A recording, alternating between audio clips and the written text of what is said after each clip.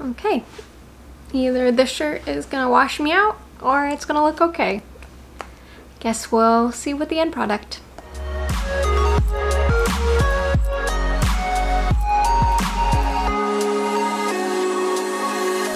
Hi everyone, and welcome back to Big City B. I'm B for those of you who are just joining for the first time. If you like this video, go ahead and give it a thumbs up and make sure you subscribe. Today I'm going to be reviewing Platform 7 by Louise Doughty. Some of the basics for this book. The genre is going to be horror, but a psychological horror, and a little bit of thriller mystery, although I think that horror is the better genre for it. There are some trigger warnings for this book, so make sure you check out the description below to see what those are. Okay, on to your summary. Platform 7 at 4 a.m. The Peterborough railway station is deserted. The man crossing the covered walkway is confident he's alone. But what he doesn't realize is that he has company. Lisa Evans knows what he's about to do as she tries and fails to stop him from walking towards the edge of the platform. 2 deaths on Platform 7 in 18 months? Surely they're connected. No one is more desperate to understand their connection than Lisa Evans herself. After all, she was the first of the 2 to die. On to the characters. We have Lisa Evans, who is the ghost we see haunting the Peterborough railway station. Ooh, that's a tongue twister. Say that 3 times fast. Then we have Maddie, who is Lisa's boyfriend. We have Dalmar, who is the night security guard at the Peterborough railway station. Then we also have PC Lockhart, who is a police officer at the police station across from the train station. Then we have the station master, who's either named Melissa or Melinda. I returned the book before I wrote down her name and I can't find it anywhere. Who is in charge of running the Peterborough railway station. See, now I'm just gonna try and say that as much as possible to see how tongue-tied I can get. We have Thomas Warren, who jumps from the platform and is the 2nd death in 18 months on Platform 7. And then we have Caleb, who is a handsome-looking guy that Lisa's ghost becomes infatuated with and starts to follow when he enters the Peterborough railway station. On to what I liked about this book. The first thing that I liked about this book was the idea of what it means to be a ghost. Where can a ghost go? How much does a ghost remember? What is their physical form? Do they have any superpowers as a ghost?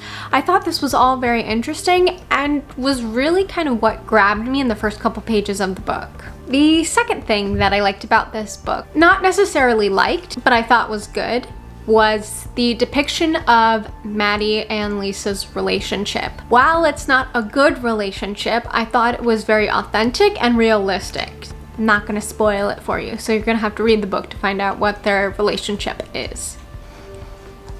On to things I didn't like about this book. The first thing, let's just get this right out of the way. Throw in a spoiler slide.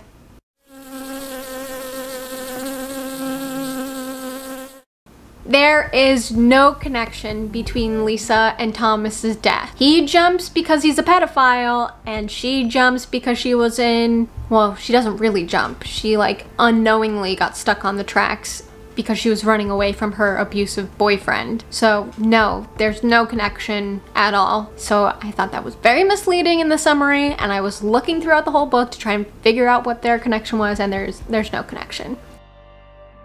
The second thing that I did not like about this book was that I felt that the story was too convoluted with too many sidetrack characters. We have Dalmar, we have the station master, we have Caleb, we have the mortuary assistant, we have Lisa's best friend's sister. It just was too complicated, and their stories didn't add anything to Lisa and Maddie's story. So I feel like anything outside of Lisa and Maddie's story could be cut. Also, I'm not sure what the point is for us to get invested in these characters that we don't see anything about later in life. Like, we know almost nothing about Dalmar throughout the majority of the book, but then the last chapter or so, we learn a little bit about his relationship status, and I just, as I was reading it, I was like, why do we need to know this? It seems like Louise had other story ideas or other book ideas and then just kind of crammed it all into this one, and it didn't make any sense, so I didn't like that.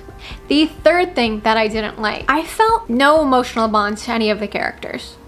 I thought they were all pretty boring. Yeah, I get it. Maddie's not that great. Lisa's got low self-esteem, but that didn't make me like any of them. I didn't really like any of the characters. So that was disappointing because it made it very hard to stick through and read the whole book. The fourth thing that I didn't like, either the editing job, I guess the editing job, but I felt like there were spelling mistakes or grammatical mistakes. I could be persuaded that they are UK English spelling and slang or UK English colloquialisms, but they didn't seem intentional and they were very random and they seemed like one-offs. So I don't know if that's a bad editing job, but I didn't like that either. The fifth thing that I didn't like, the ending was tied up too neatly. I felt, okay, great. That's nice. And I never want to feel that way at the end of the book. I either want to have an emotional reaction or I want to be left with a thought that makes me sit and simmer for a while, but I don't want to feeling at the end of a book ever. On to quotes from this book. The first quote. The dead don't bother haunting graveyards. They're the last place on earth they need to haunt. The living do that job for them with their messy combination of grief, desire, and imagination. I like this because I always picture graveyards or cemeteries to be like teeming with spirits and ghosts of people who were there.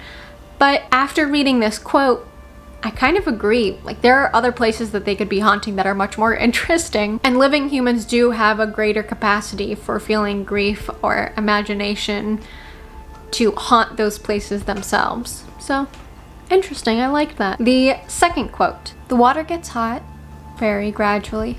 And as far as the frog is concerned, there is no one point where it gets dramatically different or bad enough to jump out. So this quote comes in a little bit later into the book when we see Maddie and Lisa's relationship. And I think it's a good metaphor for an abusive relationship because the person who is being abused, or the victim, is the frog. And from the beginning of their relationship to when they see a point of it's getting bad or it's getting too hot, the water is too hot, they can't really pinpoint when they realized that the water got too hot or when they should have jumped out. But looking back, they can see that yes, the water was hot and there were these red flags around. Thankfully, I haven't been in any of these kinds of relationships, so I can't speak personally to that front. But from what I've heard from friends or have read about from autobiographies, that seems to be a reoccurring theme, is that they didn't realize until after. Moving right along and finishing this review, would I recommend this book? I think you already know. No, I wouldn't recommend this book. I thought the summary was a lot more interesting than the actual book, and I feel like the summary was misleading. If the book was, I don't know. If the book would match the summary, if the summary matched the book, I feel like my expectations would have been managed a little bit better. But because there's just that jarring difference between the two, I didn't like it. Also, as I said earlier, there's too many background stories that didn't add to the book. It just felt convoluted, and that Louise was trying to combine a bunch of different stories into one story instead of focusing on her main story. If you do insist on reading this book, because there were people on Goodreads who did like it, basically for the complete opposite reasons that I liked it. But if you do insist on reading this book, please make sure that you check out the trigger warnings in the description below. Some of the negative reviews on Goodreads for this book mentioned that they wish there had been a trigger warning because so much of the book deals with triggering topics. Okay, that's all I have for you today. Go ahead and comment down below. What are some of your favorite psychological horror books? I definitely want to get into reading more horror books. I feel like I read a lot of mystery thrillers, but want to get into that horror genre a little bit more. Hit that like button if you like this review and make sure you're subscribed. Okay everyone, I hope you're all well. All the best always. Bye.